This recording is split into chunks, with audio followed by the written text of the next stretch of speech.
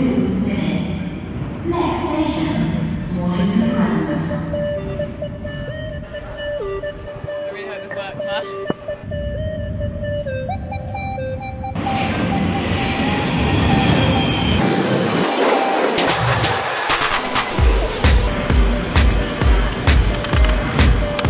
Hey guys, welcome to SBTV. Today we're on my home turf, Camden Town, and I'm just doing me. Let's go, shall we?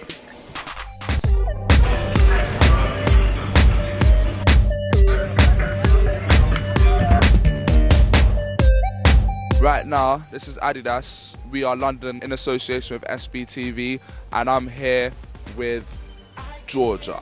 Hi. I'm going to ask Georgia a few questions. So, what are your top 3 moments of the SBTV and the whole kind of way it's panned from Kelly Rowland to now being on the shoot of Adidas? We are London.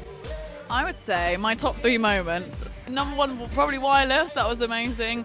It was really intense, but it was amazing training, like just getting thrown in the deep end. Kelly Rowland, come on, that was a big deal. That was the first interview I ever did.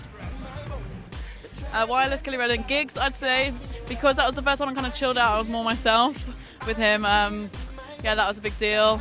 And yeah. I can hear the music, I can feel it in my bones. The travel and the stops got me low. I can hear the music, I can feel, I can feel.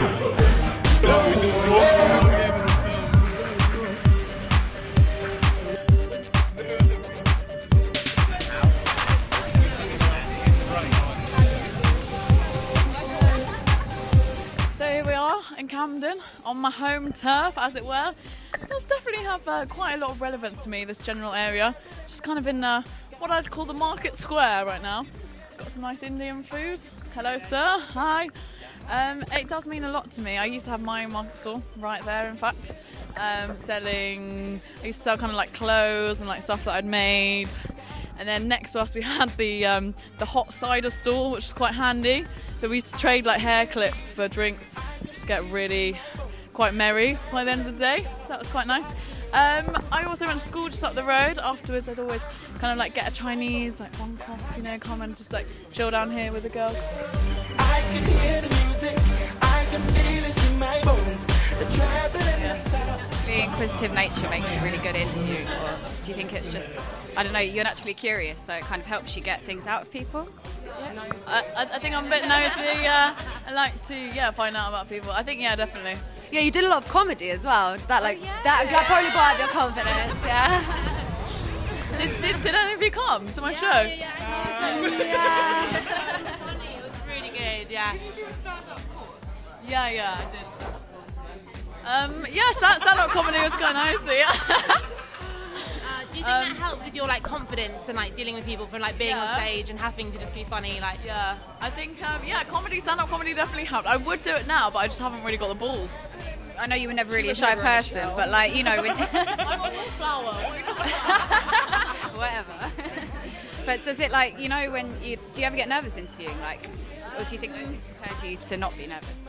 I think, my first interviews, I really got nervous. I think sometimes, you know what, sometimes I think sometimes when I don't get nervous, I don't think it's good. So I think it's important to get a little bit nervous, but then you also kind of have to be relaxed. It's a middle ground.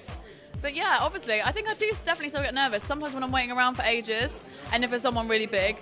But I think the most important thing is just try and connect with them, just try and make them laugh, just try and be nice.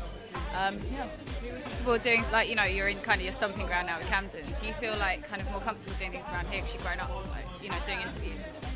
I think like London generally, like that's why I chose to not have the uni experience and like, you know, sacrifice that kind of stuff, because I've always been really serious about wanting to work. Like I never really wanted to go to uni. I always thought I wouldn't. When I was in sixth form, I was like, you know, I don't have to apply. Like I've got a job.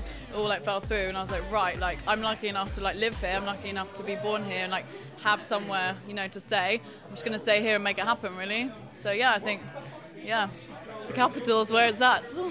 Well, what are your future aspirations and like goals, like hopes for the future? This is bare weird me asking as well, because like I don't know, but yeah, the tables have turned. The tables have turned. Come a bit forward. People want to get past, you know. Yes. No, not that close, because like I don't like want bare like cool. I would say, what are my future aspirations? I just want to really get better at my job. I feel like I am improving. I just want to be the best I can be. I want to be super successful. I want SBTV to go global. I know it can, I know it will. I just think, what am I... Yeah, that's what I think. That's it.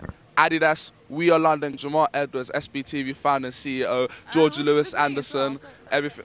Like, I was going to introduce you. Listen, bruv, no, listen. I said, yeah, I was going to say Jamal Edwards. No. Oh, my day, she's flipping it. You know what, you need to edit that. Well, that is it. That's Jamal Edwards, SBTV founder and CEO.